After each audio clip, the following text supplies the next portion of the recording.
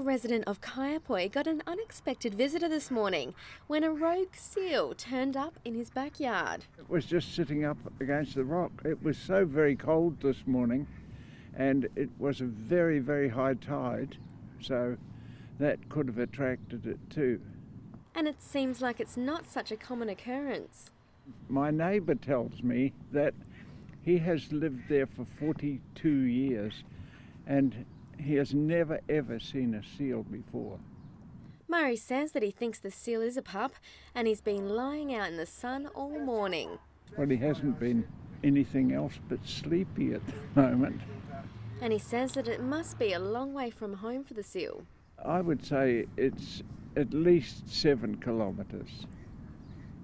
From the sea? From the sea, yes. He'd have to swim up the Waimak and then into the Kaiapoi River.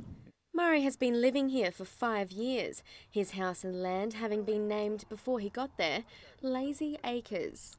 The name was given to it before I arrived there, Lazy Acres. Well, this young seal pup here is having a bit of a rest after making its way down Kaiapoi River, having a bit of a lazy morning at Lazy Acres. Fitting. Usually it's best to stay away from a wandering seal, but this little guy didn't seem too fazed by our company and just wanted to get on with sleeping.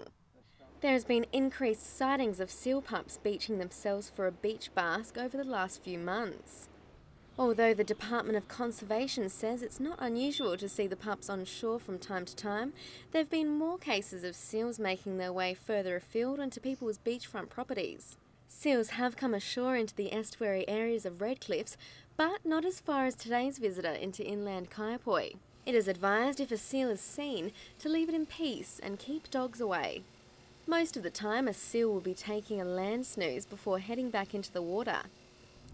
If they do come into properties and their safety or return journey to the sea is at risk, people are advised to contact the Department of Conservation or local council. Oh, we've given it a name, Larry, yes. Larry the lazy seal. Larry the lazy seal, yes, that's it. Well, let's hope Larry has a safe journey home. Chelsea Daniels, CTV News.